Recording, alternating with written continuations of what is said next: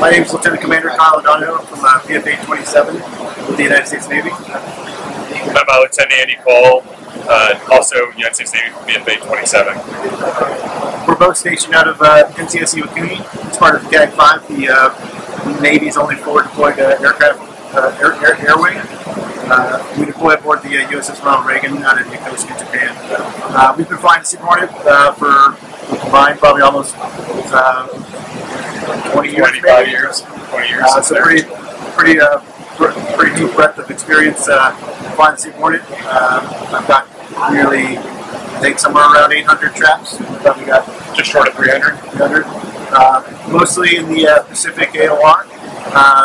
I have a little bit of experience in 5th Fleet from my first deployment, and then exclusively in the Pacific.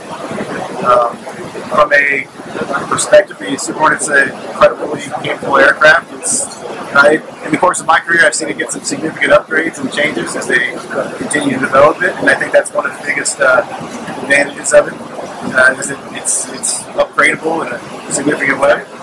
And also, it's just an incredibly versatile airplane, so you can have off the carrier, off the flight deck, one launch, and full air-to-air sortie going out of the strike. It's kind of loud. We go down to defend the carrier strike group, and then come back, land, and quickly change roles to an air-to-surface mindset, and go out on some sort of strike or close air support. That kind of versatility is something that I think is rare in the modern fighter. It's definitely a unique aircraft in the sense that I think from its aerodynamic properties, it doesn't have maybe the same the statistics or numbers that some of the other aircraft you might see out there, but it has its own strengths and weaknesses that are very unique that make it a match for any aircraft I've ever been up against. It's an incredibly capable airplane like that. I'm not worried. I wouldn't be worried about going to face any other airplane I could find out there if I'm in an F-18. It's a fun airplane to fly. It's a lot of fun to fly, and it's incredibly capable. So, anything else you'd like to add? What's that? Anything else you'd like to add about your operations, Afghanistan?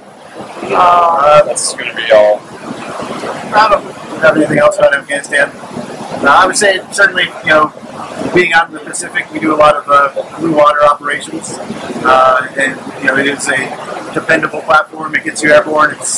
And in terms of recovery aboard the ship in bad weather, it's definitely with the flight controls and the way it operates and lands safely. It is purpose-built, designed for carrier operations. So it's certainly an advantage when it comes to operating in a blue water environment.